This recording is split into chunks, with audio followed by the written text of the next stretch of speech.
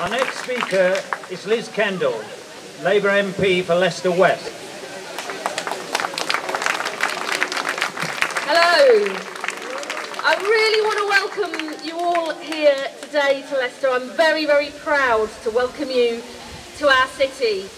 In 1936, Labour's cooperative movement welcomed the original Jarrow marchers to this city, and we helped provide them with new pairs of boots and shoes from our very well-known and renowned shoemaking and boot-making factories before they went on their way to London.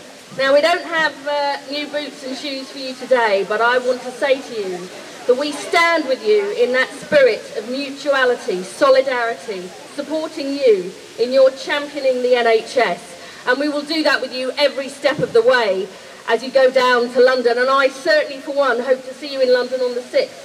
As many other Labour MPs will when we see you in London. And we need people to support our NHS more than ever before. You may not have seen, but we've got a big letter of support in our local newspaper today, signed by all three of the Labour MPs here, the City Mayor, the councillors. We're very proud to have done that, and this will be happening in all the towns and cities you go down on your way to London. But the NHS is going backwards under this government. We have seen the worst A&E crisis for a decade. Hospital A&Es have missed the A&E target for every single week over the last year. It's getting harder to see your GP. People are waiting longer for operations. We're seeing rationing of vital services so that people can't access vital operations that they need. Mental health services in crisis, and care for the elderly too. Because it's not just what's happening to our NHS, it's to vital local council services. Thousands of fewer elderly people getting the care and support they desperately need.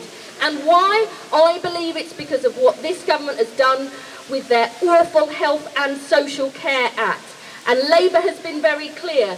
The first act of a Labour government, if we're elected in 2015, is going to be to repeal the Health and Social Care Act, to put the right principles at the heart of our NHS.